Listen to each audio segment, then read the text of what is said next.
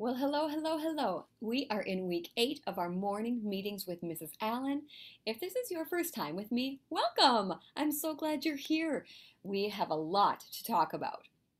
I'm Mrs. Allen, and I do these weekly social emotional lessons for students in about grade kindergarten or first to fifth grade.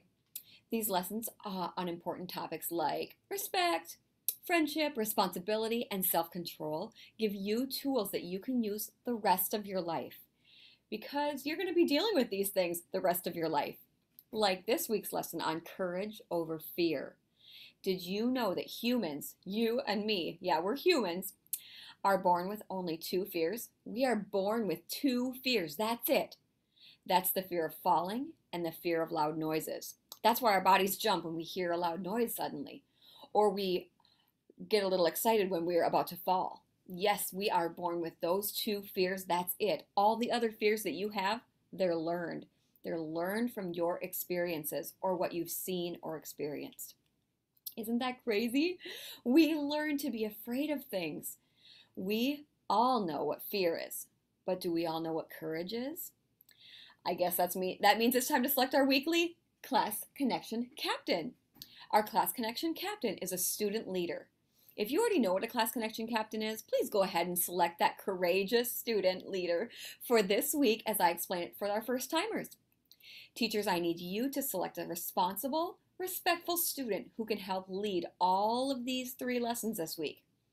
They're going to be calling on other students, they're going to be taking notes if they can, and they'll be the all-around leader for these lessons in our conversations this week.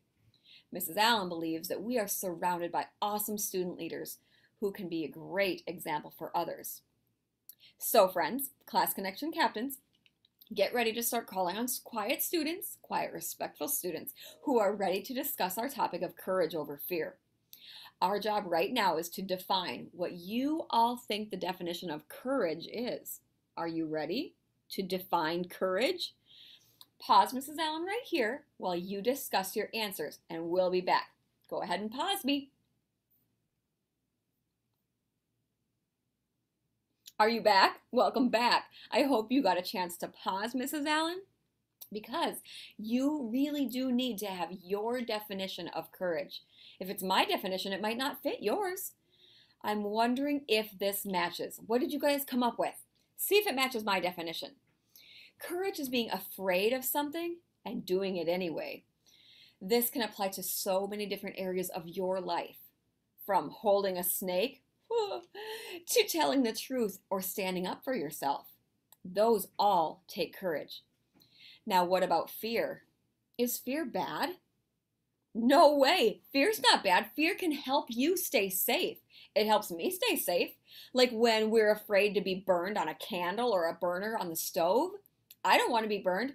My fear of being burnt keeps me safe. Your fear of being burnt can keep you from doing harmful things. Unfortunately, our fears can keep us from doing amazing things too. What about speaking up for someone that you see being bullied? That takes courage. It's a scary thing to stand up to somebody and say, hey, that's not right. Don't do that. It's scary. Now I'm going to challenge you all. Will you be brave enough right now to name some of the fears that you have at your age? What you might be afraid of at your age might not be what I'm afraid of at my age. We might have different fears. We might have the same fears. Some of those are bad and they're keeping us from amazing things or being amazing. Some of them are keeping us safe.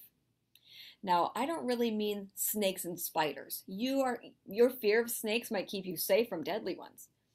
But I'm talking about how are you brave enough to say are you brave enough right now to say what you truly are afraid of? And like I said, it's not just snakes and spiders. This is things like not having any friends. I know when I was your age, I was afraid to not have any friends. I didn't want to be alone.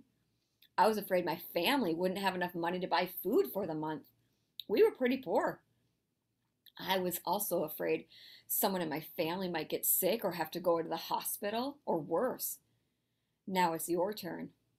Class Connection Captain, I want you to call on kids who are brave enough right now to share their fears, to be vulnerable. Can you guys say vulnerable?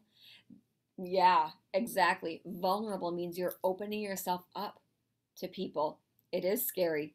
You need courage and bravery to do it. When you name your fears, though, when you say them out loud, you can begin to just start dealing with them and finding courage and bravery to overcome those fears. That's what we're going to do tomorrow, friends. But today, your job right now is to be brave, have courage, and name some of your fears for your classmates and for yourself. Until then, bye for now.